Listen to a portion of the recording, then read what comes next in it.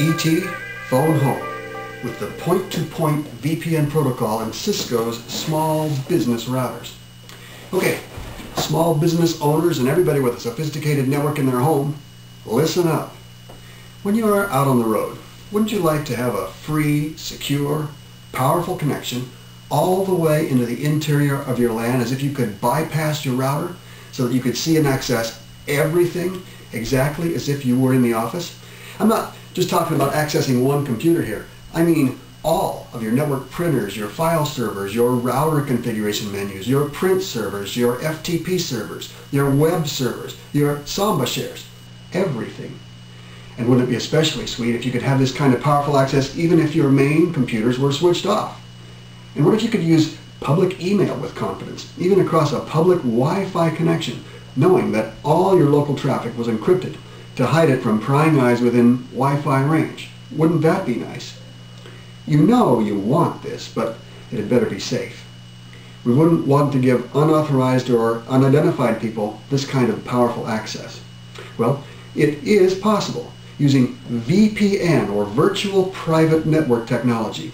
Now, there are basically two kinds of VPNs. One is a site-to-site VPN. These can merge two entire LANs for all of their users simultaneously across the worldwide internet permanently or for a long period of time.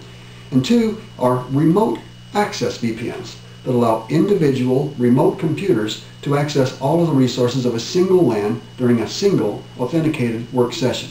Today, I'll be talking about that second option, a remote access VPN. The technology for remote access VPNs today is dominated by Microsoft's implementation of the point-to-point tunneling protocol, also known as Pptp. This is a set of rules, a kind of a gentleman's agreement, under which data streams can be automatically encrypted and decrypted on the fly as needed for safe transport across the worldwide internet.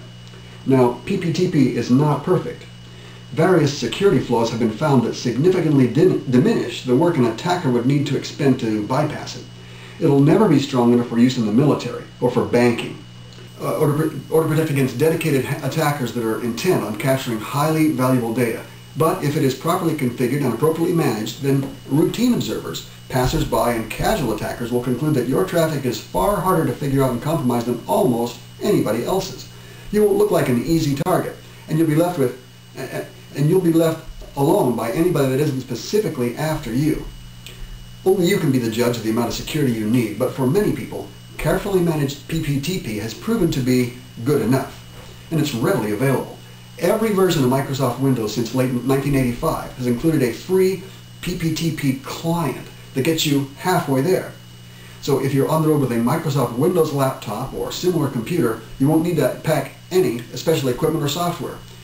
Free Pptp clients are also available for Macintosh, Linux, and Android equipment. Now, the other half of a Pptp setup requires a Pptp server somewhere in the LAN of your small business or home. Various free Pptp servers are available. Working together, a Pptp client and a Pptp server can automatically route, transmit, receive, encrypt, and decrypt your internet traffic back and forth, applying it to your LAN exactly as if it had originated there. One of the best and most convenient setups is to buy a router that has Pptp server logic permanently built into its firmware. That way, even if some or all of your main computers are switched off, you can still get into and out of your LAN as long as your router is on. Today, I want to talk to you about my experience with Cisco's RV042 small business router and its use as my Pptp server.